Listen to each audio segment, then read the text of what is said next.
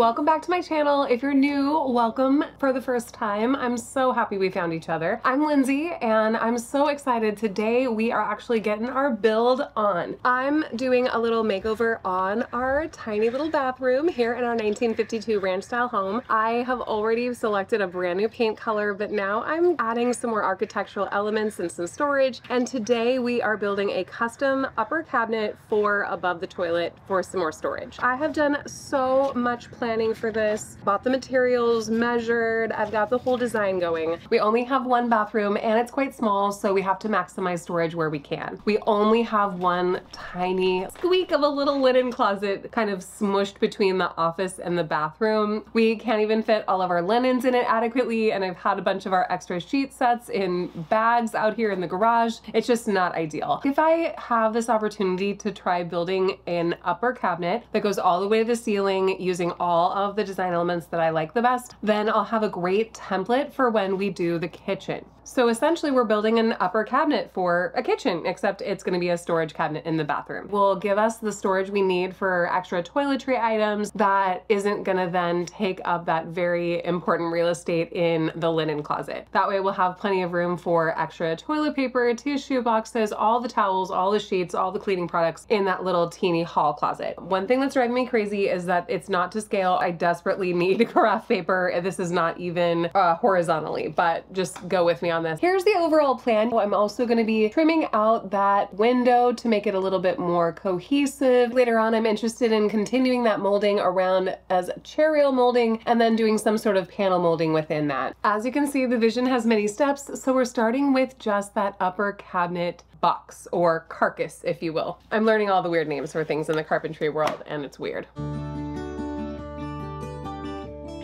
The toilet is 30 inches tall. We have 92-inch ceilings. We're gonna have a cabinet that is 42 inches tall that goes from about 19 inches above the base of the toilet to the ceiling. That's gonna provide a lot of storage. It's gonna be 12 inches deep because generally cabinets are, and I did measure that's gonna come out a little bit deeper than the water tank for the toilet, but I think it's gonna work. It'll give us that storage space that we need, plus it'll make it easier to find components for organizing the interior of this cabinet, like little acrylic organizers and little boxes and things like that. I am going to be making a face frame for the cabinet. There's frameless style that's, I guess, more European in nature, really beautiful. For this particular project though, we are going to do face frames, and I will make a decision on that in the kitchen at a later time. I think that's okay if they might not be the same. Later on in a future project, we'll be doing the custom doors that will close this whole thing. I'm cutting 3 to 4 shelves. I ordered pegs and a peg jig, so I'm going to try that out. I am going to need Travis's help to install the cabinet. Actually, I've been reading about little apparatuses you could build to hold up the cabinet yourself so that you can install yourself no problem. I have a husband who's going to be home later, so I'll just make him help me with that. Say less and cut and build more. I'm not nervous.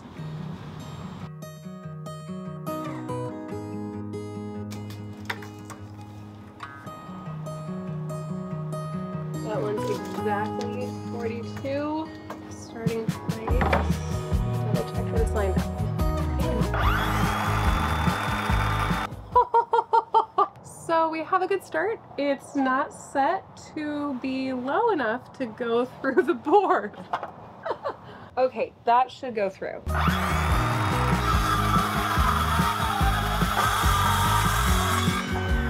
I mean, that track thing works, you guys. It does not budge. Granted, I had to go over it a couple of times because I did not get the depth of my sock set correctly.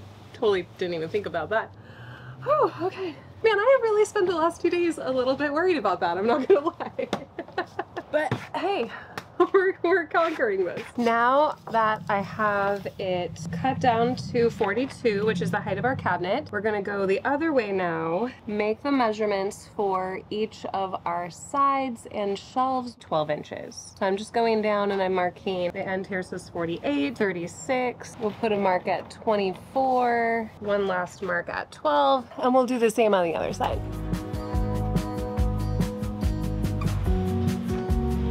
So that's essentially 3 cuts. Once we have that, we'll have the sides, then we'll cut down the length of the top and the bottom to be 22.5.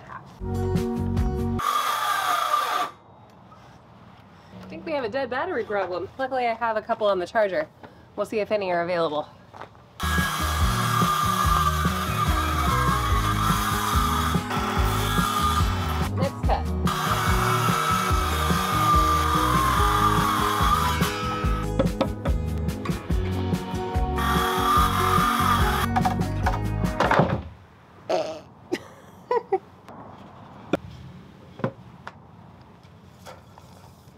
two sides are gonna be 42 inches, but the top and the bottom are gonna be 22.5. That's gonna account for the thickness of the sides, and it's gonna perfectly fit in that little alcove, or at least it should according to my measurements. It feels short. I feel like I should go measure it again.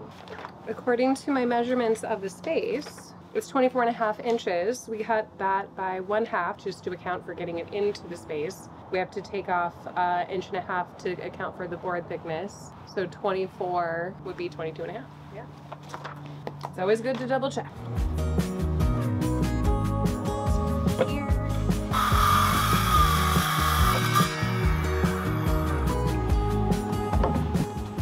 Just want to run the board into the bathroom and just see like if it's anywhere near. All right. Oh, but I think it's stuck to the paint color. There we go. Oh my gosh, it looks so good. Oh my gosh, it's gonna be so easy. I'm so excited. That's the height. So it's still gonna have a little area to put something, little towel bar actually is what I want to do there, hanging off. And then this will be the top. Whoa, that's not gonna work as the top. I'm so glad I came in here just now. This doesn't feel right at all. Why is it so short? Oh no. Actually, no, I should have plenty of wood. I completely forgot to do something so simple and it threw off all my math. Here's how you're gonna do it. Instead of doing this wonky thing where you bend the tape measure and like try to cram it into the edge there, that never works. Instead, every single tape measure in the US at least, and probably internationally, has it printed on the back how wide or this particular tape measure holder is. This one's 3 inches. So all you have to do is match this with this, read your tape measure. This one says 24 1/4 inches. And then I'm just gonna add 3 inches to that, which makes it 27 1/4 inches. I just forgot to add the 3 inches. I cut the top and the bottom too short, just by a few inches. So this is a great reminder for all of us. If you are new to woodworking and you are learning how to do something, just have patience and kindness with yourself. If you're trying hard things, you're going to mess up, it's okay. Just try to check everything accuracy-wise at each step of the process before you cut everything. Then you'll know how to proceed without ruining all the wood you just bought. I'm gonna make the shelves 1/4 inch shorter on each side so that they properly fit into the cabinet box. I think it's just gonna have to be 1/4 inch smaller on both dimensions so that there's just like a little bit of wiggle room to get them into the cabinet. And I can always trim them further if 1/4 inch isn't enough. 25 inches by 11 3/4 for the shelves, and we'll make 3 to 4 of those.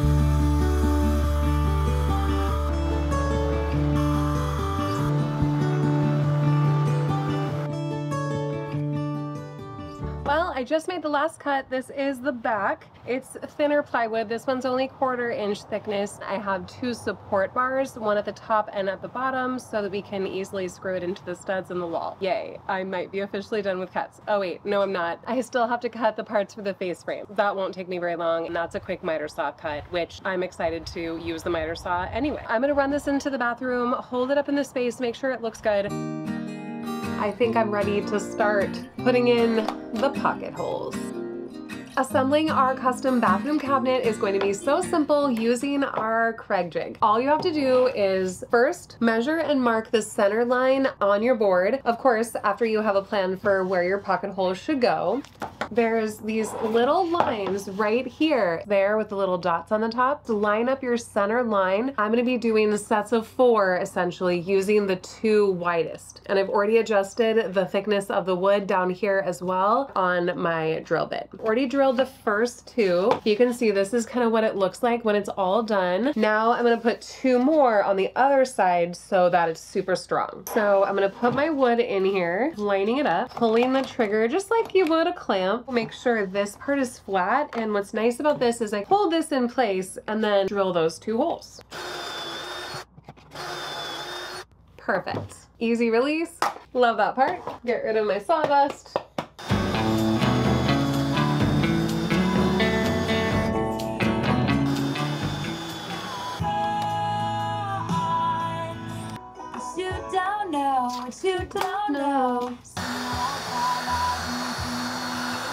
After a little trial and error, I figured the easiest way to put in the pocket holes on these long edges was to first measure the center, and then using my sewing, this is an Omnigrid ruler. It's clear and it's so easy to line everything up. So once I have the center, I just use this, it's 3 inches wide, and then I just place them each 3 inches wide. I lined it up with the center line right here on the Craig jig. It tells me it's gonna put that pocket hole right there, and then I'll have a total of 1, 2, 3, 4, 5, 6, 7, which is exactly what I planned for in my original drawing. So I think this is gonna work just fine.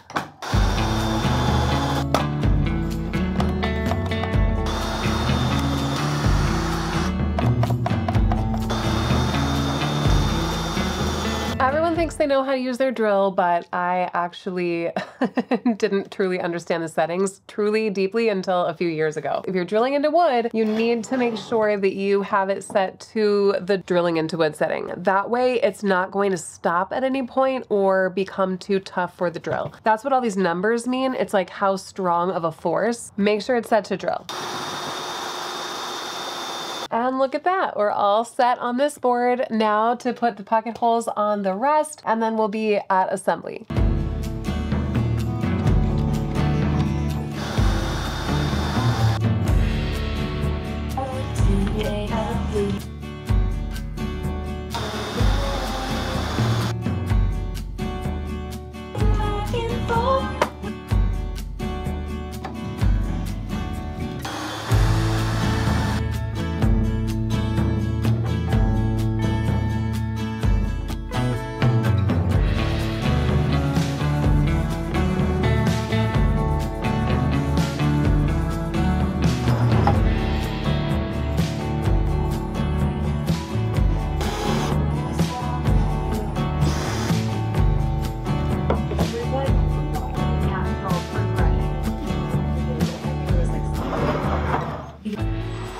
We have gotten the basics together, the top, the bottom, and the sides. Now it's really up to the wood glue to dry.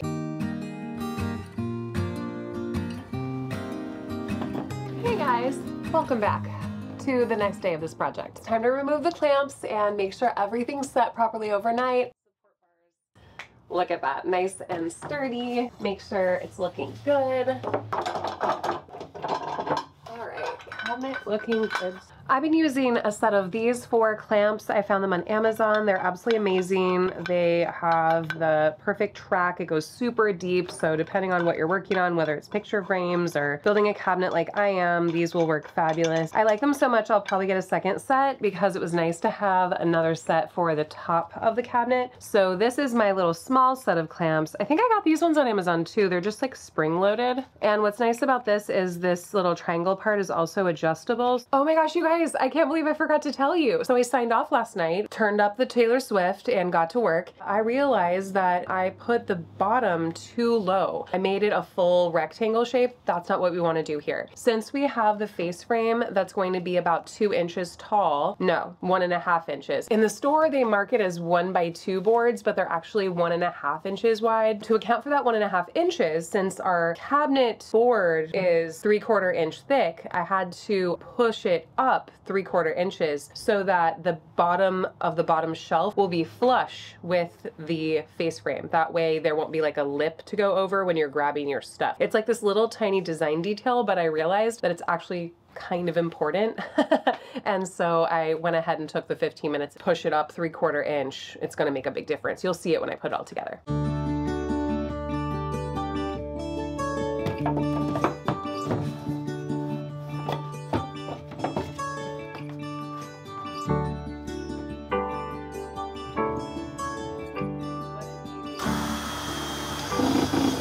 This is so much fun, you guys.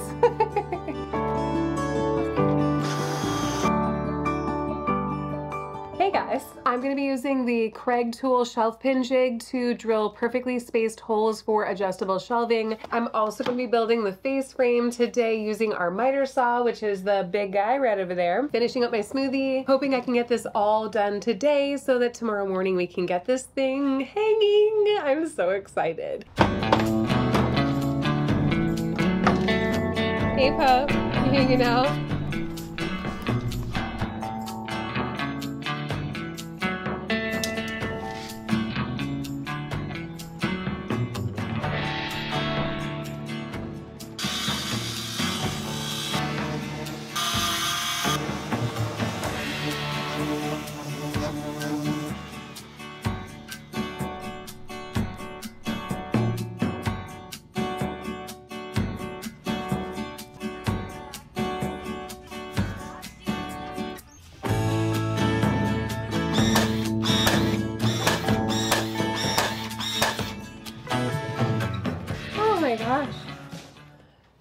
Seriously, you guys, I am sweating bullets now. Oh, it's like a swamp underneath these bangs, I'm telling you.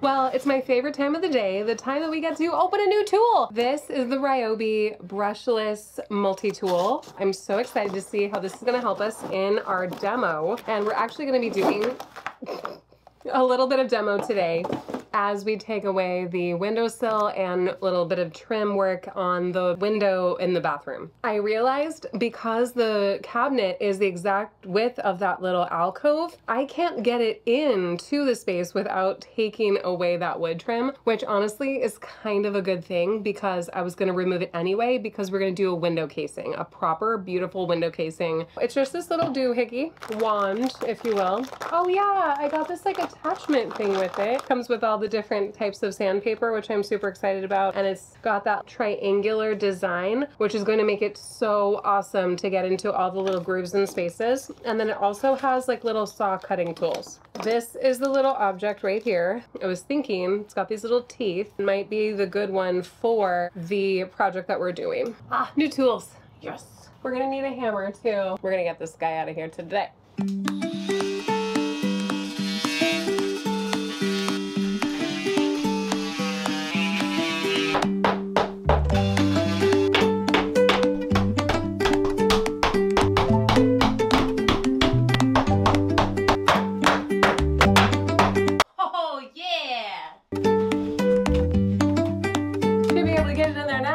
Shows you how old that house is. I wonder how long that's been there. I just realized that I put the back of the cabinet on before doing the pinholes, but I think I figured it out. This is gonna help me make perfectly spaced holes for the brackets that hold the shelf up. That'll make it adjustable, which I love adjustable shelving. I can just line it up, and like all the tools from Craig Tool, this one of course comes with the drill bit.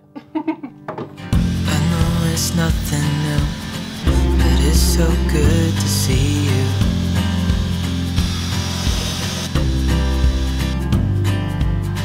We do this every day, and I'm still so amazed by you. It's time to play with the miter saw.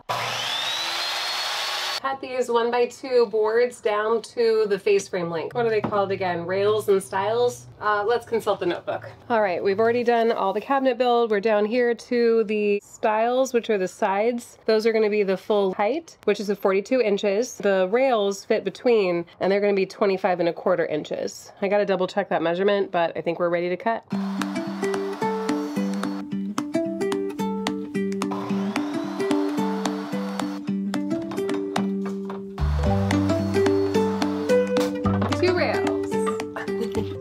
I miscalculated by like 1.5 inches, so it's always good to lay things out before you just start doing those pocket holes. Perfect. Now we just need to drill a few pocket holes in the rails so that we can build the face frame. Then it's time to attach it to the carcass. I still hate that word.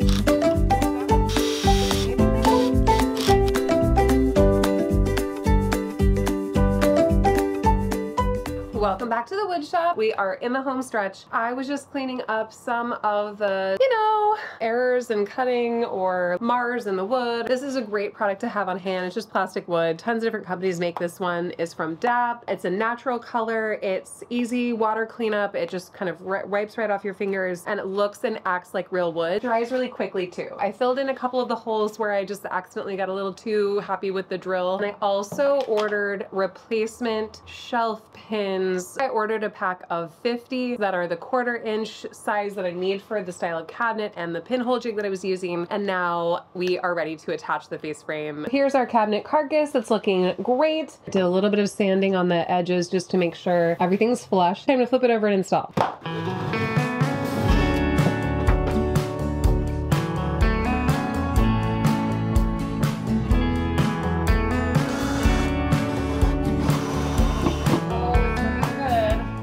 starting to look like a real bona fide cabinet right now. And I am so excited. I definitely have made mistakes on this one. I've definitely learned a lot, but it is so exciting to think that every single thing that I learn is going to immediately translate into my dream of building our kitchen, our custom cabinetry in our kitchen. It's going to be done. I'm both like equal parts thrilled and proud of myself and like terrified for how much work's going to go into it, but luckily I have a smallish kitchen.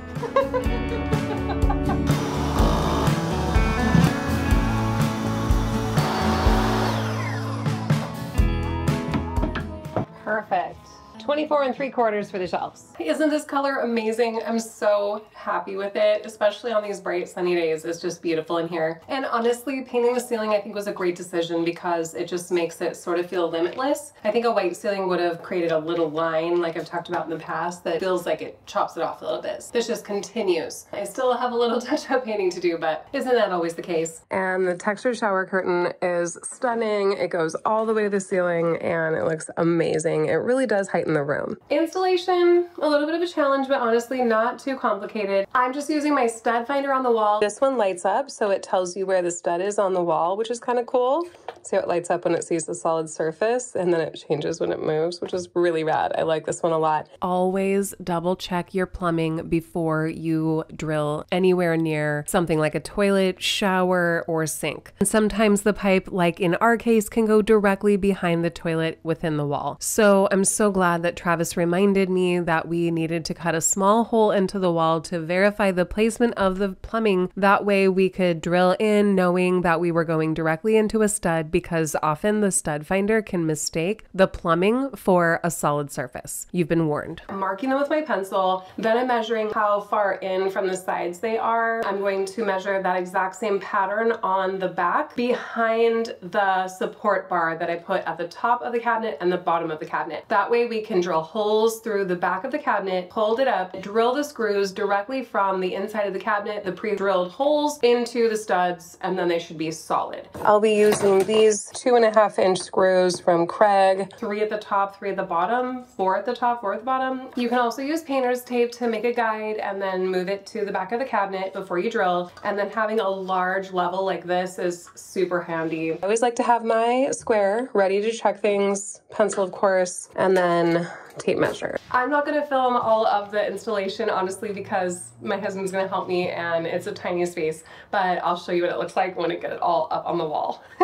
We're hanging the cabinet, you guys. We're hanging the cabinet that I built.